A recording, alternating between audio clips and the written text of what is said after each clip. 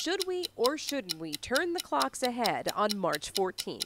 It does cause a lot of problems for a lot of people. I have found it convenient to have more daylight during the day. Whether you are for it or against it, there's no doubt daylight saving time impacts us all. Whether it's the spring or the fall, I'm always messed up for at least a week. This 60-minute shift to the body's circadian rhythm can increase your risk for a heart attack, car crash death, or workplace injury more than any other Monday. But making minor adjustments the week before can not only reduce your risk, but also minimize the groggy effects. Getting outside and exercising in the morning can suppress your melatonin production. Put away the pasta this week and opt for more proteins and less carbs.